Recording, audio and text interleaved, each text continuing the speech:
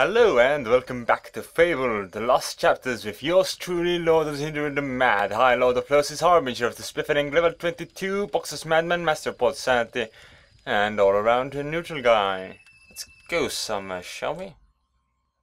Barrow Fields to be precise. I have a business thingamajig to discuss with...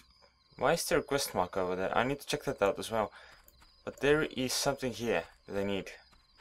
A demon door, and as such there is slaughter to be done. Hello undead, just do what you do, I don't care. You're kind of in my way, get out. Kinda looked like he will just have let me past, but nope, I had to kill him. I'm a cruel person. See? No one wants to fight me. No, actually they do. Oh well. I suppose that means it is in fact time to kill them all. No one minds.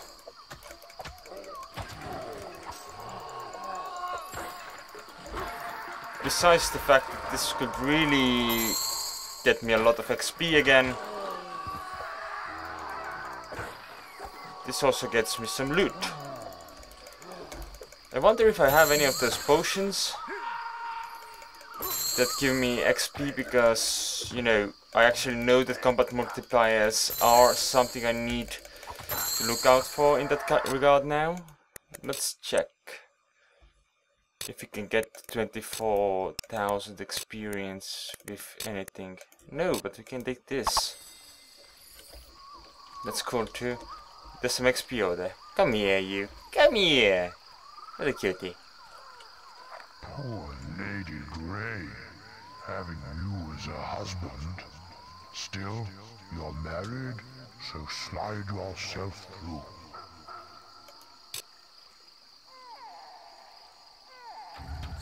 Why is she poor for that? Is that because I'm never home? Probably. The Lost Garden. Ah. The Lost Garden has this small issue of being full of... Oh. Nope, never mind. That cleared itself up quite nicely. So we get Roanoke, the axe. But I have a hammer. It's a big hammer. It goes swing, swing, swing, and boom, boom, boom. Those are the best hammers. Next task on the list is Abandoned Road, where there is another demon door that needs my attention. But for that, I need to become an evil wizard. I still don't look very evil though. What? Oh, you're not one of them, are you? My eyesight's not what it used to be. One was a gallant knight. His plate armor was so shiny, probably what did my eyes in. Then there was an evil mage, wore the darkest magical robes you ever saw. The last was a rogue, a bandit, bit like the chaps here. Where is the gallant knight I await? Oh. It has reset itself. Okay, I can work with that. Ah, I recognize you, the gallant knight. Where is the evil mage I await? Right here. I recognize you, the evil mage. Where is the mischievous bandit I await? Right here. I recognize you, the mischievous bandit. My friends, welcome. Thank you.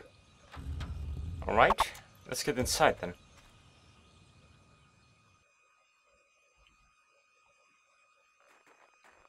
What is with this electricity? And what is in the chest? The Dollmaster's mace. Who is the Dollmaster and why did he have a mace? It doesn't matter, I have a hammer. Alright, who is excited for a day at school? I am. I'm going to donate books here. As soon as the teacher arrives. And the others. So apparently there is also news to breaking barrels. I was unaware of this. Ah, that's the teacher. So unbelievable. It's unreal. Keep moving.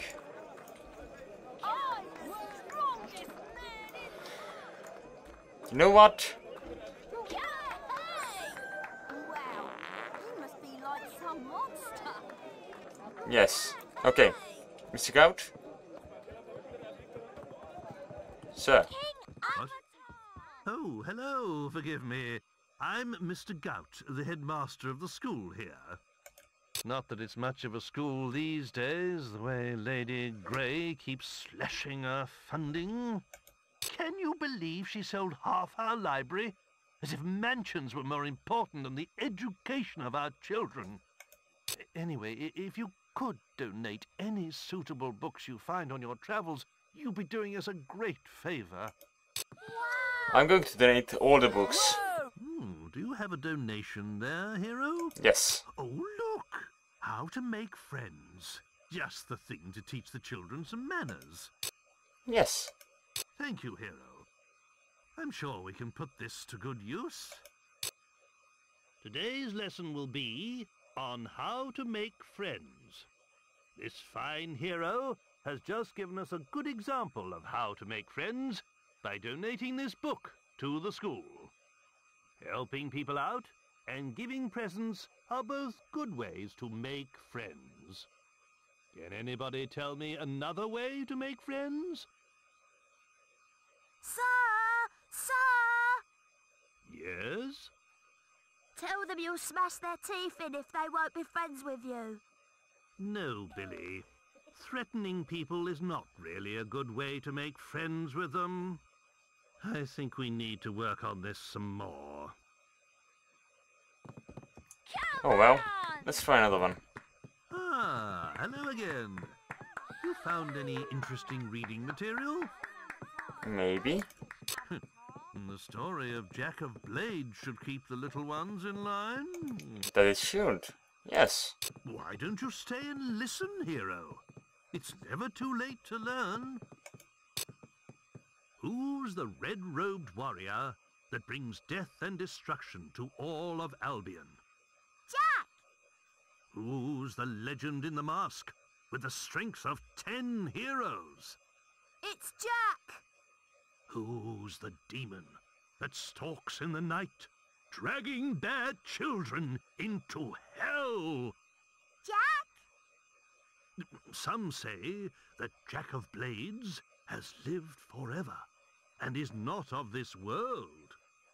But there are those who claim it is not Jack, but his mask that we should fear, and that many men have worn it over the centuries. Whatever the truth, he is not someone to be crossed. I'm gonna be a hero Indeed. like you. Apparently the first Archon is the one responsible for taking out the first Jack of Blades. As in the original, banishing him into his mask in the first place. Hey, dude, another book. Another book just for you. Do you have a donation there, hero? Aye. Ah, the Other Land looks like a charming story. Thank you, hero. I'm sure we can put this to good use. 'Twas in the latter days of the kingdom old that a boatload of travellers, wheat and rice, fleeing our land for fear of the sword, discovered an island that was true paradise. There were they welcomed by the native folk, with gifts of fruit and fowl and pig and trout, and a strange kind of ale brewed from egg yolk, that the refugees drank till it knocked them out. Soon they were stirred from their peaceful slumbers. by the splattery coughs of their gracious hosts, who had taken ill and were dying in numbers of colds their visitors had brought to their coasts. Ere long, the kindly natives were all but extinct, and as they knew not how to gather nature's bounty, the fate of the foreigners to theirs was linked. They died of starvation, though surrounded by plenty. A few local survivors did their paradise rebuild, erecting this time a great fortress in the sand. It would stop them once more getting killed, lest those bad people from Albion return to their land. Whoa! You're ace. Alright, Books for us another today, book. Hero? That's an interesting story, actually. I don't know which island that is, but okay. Why, this book would be perfect. I've yet to meet a child who isn't fascinated by dragons. Alright, the dragons. Why don't you stay and listen, Hero? It's never too late to learn. A long time ago, well before the age of the Old Kingdom, the skies of Albion were full of fearsome, majestic dragons. They flew wherever they wished, ate the people's livestock, rained down fire on their villages, and distressed their damsels. Then came the kingdom of Archon, and with it heroes who hunted the dragons for sport, almost driving them to extinction. Before long, every home in Albion had dragon scale curtains, dragon claw back scratchers, and dragon foot paperweights. The few remaining dragons fled to the northern wastes, and there they remain to this day. Though they are nowhere near as powerful now as they once were, they still represent a hero's ultimate test.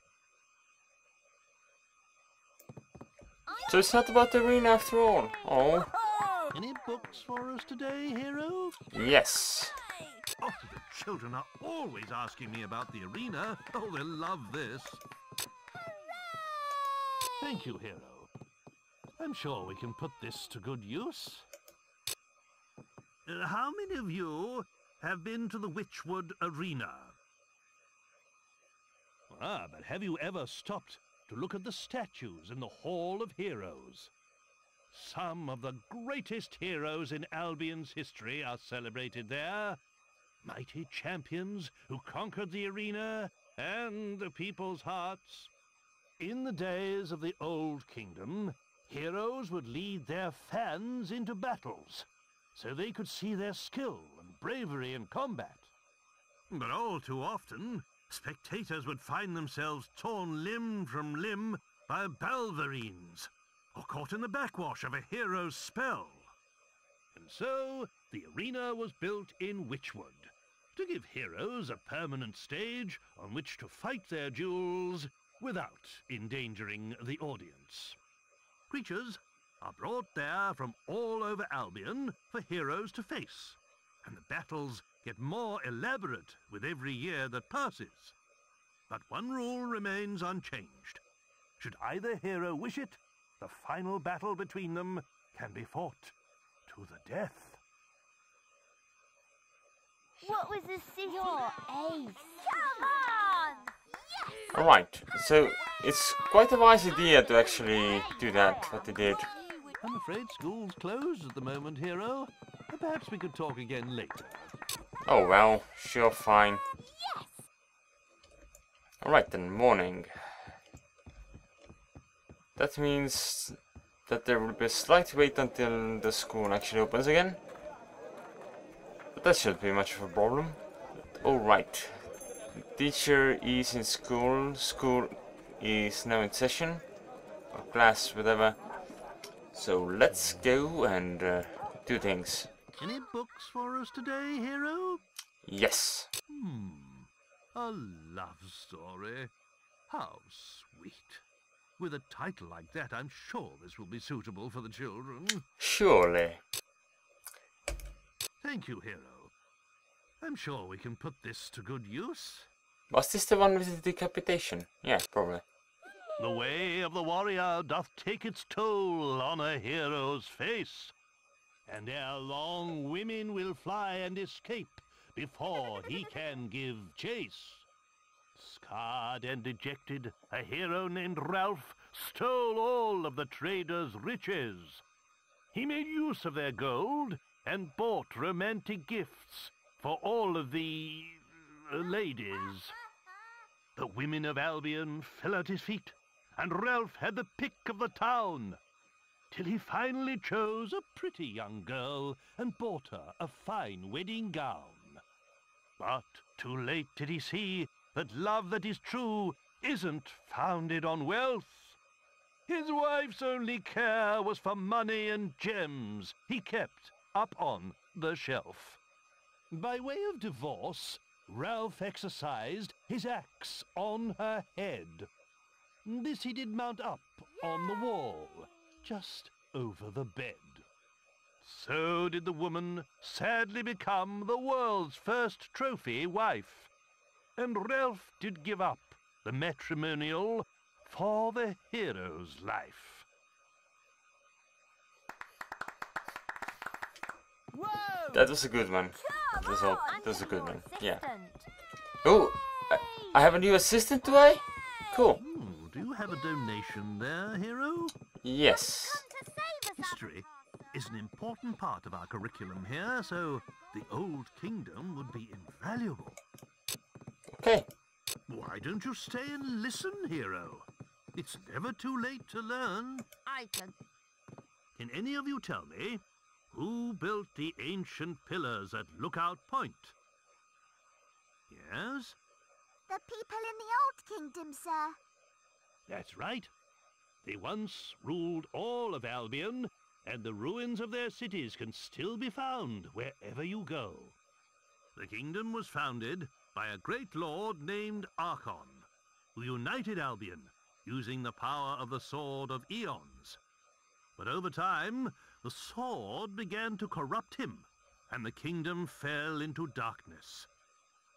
Strange monuments were built to focus the magical power of the kingdom, and terrifying armored figures were summoned to guard them.